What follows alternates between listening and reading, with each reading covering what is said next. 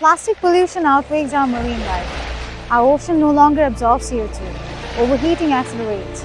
Our port cities collapse, our trade slows, and our fuel costs skyrocket. If only there was a rover who would have watched, reported, and warned us in time, perhaps we could have saved ourselves.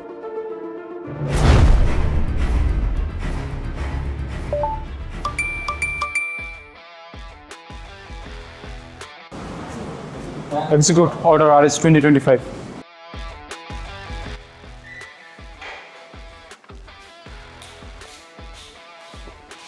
I sense great danger in the tide, but is a robot ready for deployment? Yes, we are confident. We have redesigned our power distribution system to have cleaner wire management and easier maintenance. We have implemented smart battery management system for upgraded reliability. For kill switch this year, we have worked closely with mechanical sub-team to waterproof channel blocker switches with balloon and epoxy. And we have also integrated our all-new DVL for better navigation. No need to worry about control. We have already implemented the DVL. For our task, we are implementing a behavioral tree. Optical fiber is bulletproof with lagless communication, and tethered is okay, and we can switch it any times.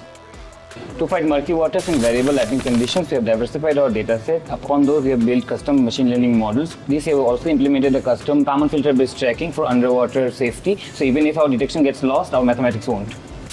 We have redesigned our slingshot torpedo launcher. Now it can shoot up to 5 to 6 feet straight. Droppers have been refined for better hydrodynamics. Also, we are confident that we can grab anything underwater with our in-house built grabber. So our robot is ready. But where are we getting all the money from? Let's go for a marathon. We have done massive outreach program going from school to school. Collaboration with Duburi ensure us that we have present in the global summits. In this sprint, we have got local and global sponsors.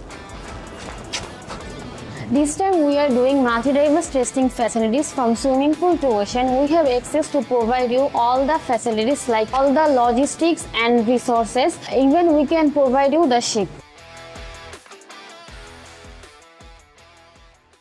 We know Bangladesh is a riverine country. We have a number of rivers and we have a number of problems to solve. And our students, our kids, they want to solve the problem in innovative way.